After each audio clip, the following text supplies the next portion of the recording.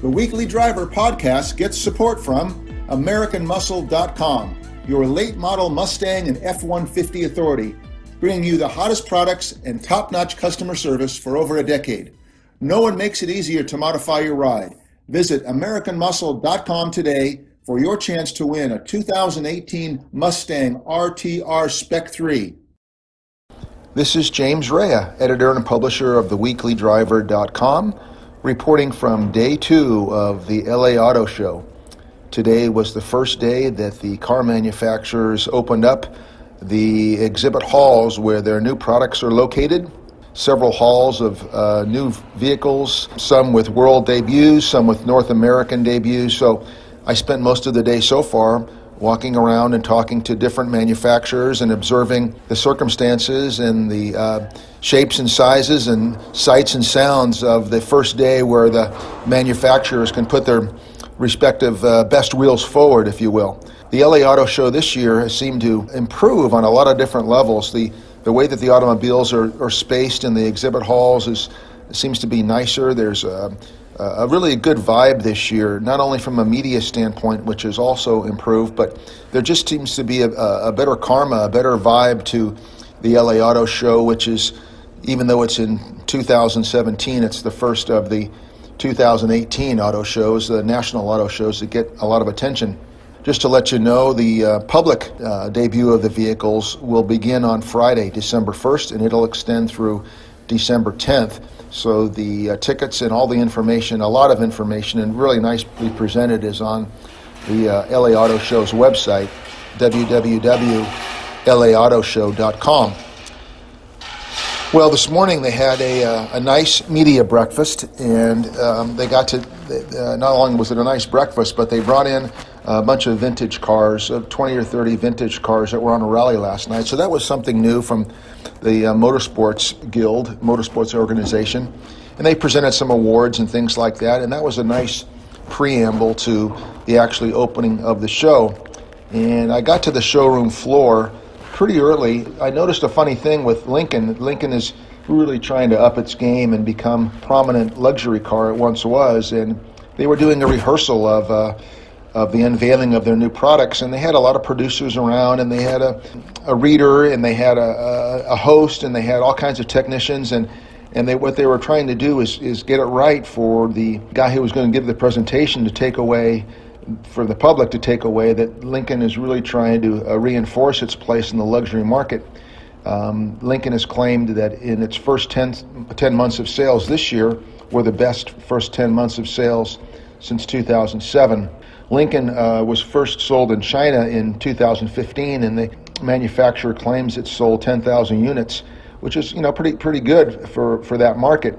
Lincoln also was talking about it has the only nationwide concierge service where vehicles are picked up and redelivered at owners' homes, and a Lincoln loaner is provided.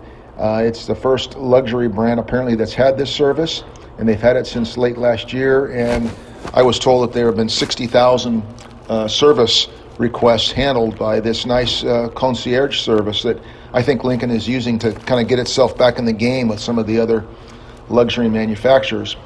I also walked around on one of the showroom floors, and I've always been intrigued by Honda because Honda, has done really well throughout its entire lineup. And the last few years, they've been really promoting their insights and their knowledge and their futuristic look at hydrogen vehicles. And the car is called the Honda Clarity, and they have 3 versions. They have the hydrogen fuel cell, and they have a plug-in hybrid, and they have an all-electric now. And the hydrogen vehicle is only available in California, and it's available via a lease. And I asked the woman, of course, the question that everybody asks, the Honda representative, and she said that there are only about 30 refueling stations, hydrogen stations, currently available in California, and they're looking, of course, to expand that, and many of them are part of regular gas stations that also happen to sell hydrogen. What I really like about the car is that, like other green vehicles, you get a lot of incentive to buy a Clarity. They're beautifully designed. I think inside and outside they really look sharp, and they have really nice color patterns, very very prominent, very deep, rich colors. I think that's, in terms of the exterior look of the car, it's really sharp looking. Of course, you get $7,500 back from the federal government, and you get a $1,500 rebate back from California. But Honda is also providing more of an incentive. They're providing a $10,000 fuel card for the use of the car, which I think really is a nice way to bring in new buyers or potential new buyers. The plug-in hybrid will be available nationwide on December 1st in all 50 states, and the electric-only Honda Clarity is only available in California and Oregon. So I had a really nice discussion, and we have an interview with the representative from Honda. Her name is Natalie Kumorante.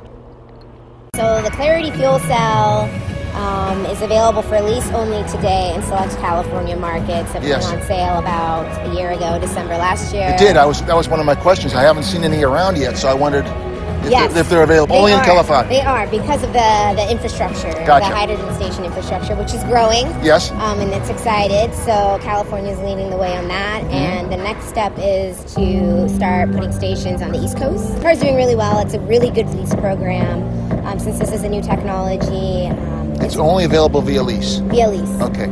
Yes, but it's an attractive program because right now we're giving hydrogen fuel cell, fuel cell cards. Oh, yes. So we're compensating people on fuel. Oh, okay. So that's great. Okay. Just to kind of get that audience, build in kind of a customer base. Mm-hmm. Now, each Clarity has the ability to use all three platforms? No, they're separate. They're separate. I beg your pardon. Yeah, they all have the same body structure. There's little styling differences. Yes. So if you were to look at the front fascias, like the fuel cell has more air vents, more air intake. The plug-in hybrid has the second most, and then the BEV doesn't have any really, because it's all electric. It has some aerodynamics to it, but there's little subtle differences. But overall, it's a family of vehicles. Okay. The plug-in hybrid is our 50-state national product. It's going to be the volume seller as far as the series goes. It will go on sale December 1st for lease and retail sale. Uh-huh. And what's interesting about this car is that it's really kind of launching the electrification for Honda. Yes, it is. So we've been kind of out of the game for a little bit, and this is kind of our big way to get back in. Used to have the peanut. I used to call it the peanut, the insight. Yes. The little insight. Yes. So this is our mainstream car that's going to really help us get back into that space again. Yes. It's one of the great benefits of a fuel cell car is refueling takes 3 to 5 minutes. Right. So there is really no learning curve because people are already used to what they're used to, right? You pull up into your Chevron station. You plug in, you plug out, and you're on your way to work. So same thing, it's 3 to 5 minutes. It's the same amount of refueling time as gas, the same potential location that you're used to in your neighborhood. So sure. And the great thing is there's long range. So this Clarity fuel cell has 366 miles range. Oh, is that right? So people don't have to refuel often, right? That's a good range. It's class leading actually. We have the longest range of any fuel cell vehicle. Okay. Now, by chance, do you happen to know any numbers in California, how many places you can go to a gas station and get hydrogen? Yes, so there's a great website called California Fuel Cell Partnership that shows a station map with all the green lit stations that are open, ones that are under construction, and there is about give or take 30 stations right now in California. Okay. So they're built in clusters in neighborhoods where, let's say, one station's down, people aren't going to be compromised. There's a station really close by. Gotcha. So they're being built in clusters, and they're also connecting stations. So say if you live in the Bay Area and you need to come down to Southern California, there's a station in Harris Ranch. So now there's not just these cluster stations, there's these connector stations to get to A to B. Gotcha. If that makes sense. So yes, as opposed to a completely electric car that has, let's just say it's the other guy's electric car, and it has a range of 240 or 238. Mm-hmm. If you're going to come from Sacramento to LA, I drove it the other day, it was 393 miles. Mm-hmm. I would have had to plan some stops along the way to say, I'm going to have lunch, I'm going to get an extended cup of coffee, but this is 3 to 5 minutes, which is the benefit as Honda sees it.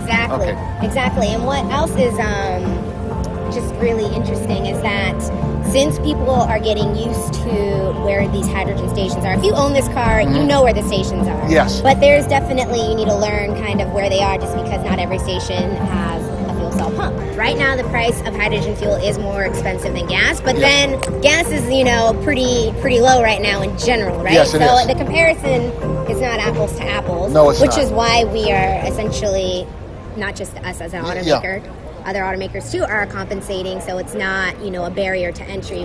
But the way it's weighted, instead of gallons, it's kilograms. So it's about, I want to say, maybe $8 or so, $8 or $9. But we're already seeing price drop as more cars are coming to market. Right. People are purchasing hydrogen fuel, so we're seeing that this demand goes up, prices will come down and that kind of thing. And in terms of its footprint, it's nothing. Yeah, exactly. It's the most abundant source, right, is hydrogen. Right. So that's why we see hydrogen fuel cell cars really a long-term solution, because it's clean for the environment, it's long range, it's no compromise to what people are already used to, and its only emission is water. Right. That's a good one. That should be your slogan. Yes. Our only emission is water. It is, actually. Yeah, that's great. We say our trademark is exhaust you can drink. I also visited probably the owners and the promoters of probably the most unique concept car I've ever seen at the LA Auto Show, or any auto show for that matter. It's just called the Red Square.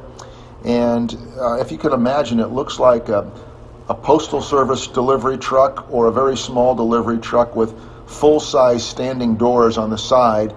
And it looks as if somebody took all of the bad qualities of the design of the Pontiac Aztek or other cars that are notoriously bad designs, and put it all into one design.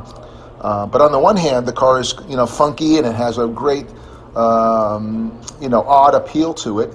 But on the other hand, it looks very, very impractical. And this car was designed by a man who for years designed a BMW. I think they were called BMW butts, because he had an unusual design to the BMWs. So now he's presenting this car, but it's just the most unusual looking car. Again, imagine if you knew what the Pontiac Aztek looks like, and you just expanded that in all different shapes and sizes. The side doors, you can walk in standing up.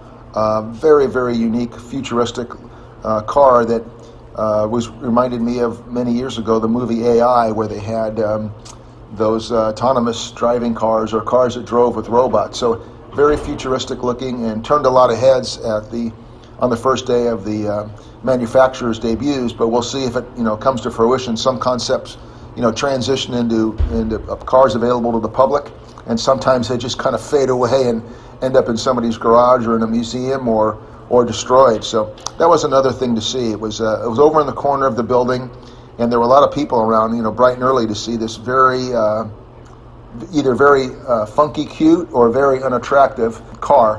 One auto reviewer I recognized from one of the magazines, a prominent national magazine, was looking at it, and I just asked him what he thought, and he had a one-word response. He said, awful. I also had a chance to speak with the second company I've spoken with in the last couple of days. This company is called Blinker.com, and it's one of the new apps where you can do the entire process of buying a new or a used car, or selling a new and used car, all on your app, on your telephone. There's no need to go into a dealership. There's none of the anxiety that's provided by, at least for many people, by visiting a dealer and going through that anxiety of having to talk to different people and the negotiation process. This application works by taking a picture of your driver's license of your car if you're selling it, or taking a picture of a driver's license of a car that's for sale. But they provide many other services. The Carfax certificate is included. You can buy insurance. You can do all these different things based on this app that you can download from your phone. It's called Blinker. Again, Blinker.com. The owner of the company, the CEO, is Rod Busher, and he a longtime car dealership owner. And we also spoke to him at length about his new way of presenting cars for sale by buyers and sellers. And many people have agreed that, the old brick and mortar, there's going to be plenty of time for those companies to still sell cars, But many people have gone, like in many other areas, buying and selling cars online with apps, and doing so in safe zones, so you don't have to have somebody come to your home, or even having the car delivered to your home or a safe place to make a transaction. He told me that, for example, there are some people in their 80s who are buying their cars this way, and they've had cars that have been sold for, several $100,000, and they've had cars for sale that have sold for, a few $1,000s. So it's all over the map.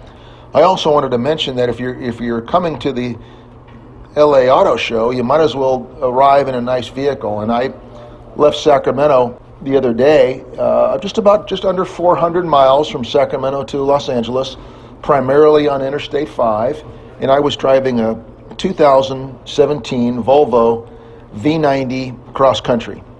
And Volvo has had this long reputation of just being a solid car. You get in the car, you feel safe. It's big and bulky, but big and bulky in a good way. It just has that very comfortable, safe feel to it. This car also has very nice maneuverability, very nice comfort on the road, very solid feel. Of course, driving from Sacramento to LA, you have to go over the Grapevine, a very steep ascent for several miles, and particularly in the wind, the weather can change suddenly, and I found myself just cruising over this hill while many other trucks were near the side of the road and other cars were having to slow down and get in the right-hand lane. I just sailed right through with this beautiful, what now they're calling an estate wagon. The car has a lot of nice features, even some small features. For example, on the side view mirrors, it has, a head-up warning, side detection mirrors for cars in other lanes, and the way that it works is the flashing part is curved around the side mirror. So rather than just having this big bolt flash at you that's kind of obnoxious in some cars, this one is done very efficiently, but it's curved around the side of the mirror to give you a nice heads up, but also doing it without having any shock to it. You can adjust the driving mode you wish with a little turn knob. It goes into different mode sets, and that was really efficiently done by Volvo. It also has great visibility, great comfort on the seats, and everything is done, all the functions, the heat and the air and the radio functions and the navigation screen are all done by a touch screen. And there's quite a bit of a learning curve involved, but once I figured it out and once I did it a few times, I really got to liking this touch screen and how everything is right there in front of you rather than turning knobs or pushing buttons. It's all via the touch screen. It's kind of a mini version of what Tesla uses. The car's rated at 30 miles per gallon on the freeway, and I averaged more than 75 miles per hour on most of the route down here, straight away on Interstate 5. Once I got to Los Angeles, of course, there's some other auxiliary freeways and a little bit of city driving, but I averaged 28.9 miles per gallon on the drive down here, 388 miles. And I thought that was a pretty fair assessment of the EPA estimate of 30 miles per gallon, because of course that's done at average speeds, and here, I was exceeding the speed limit sometimes more than 10 miles per hour.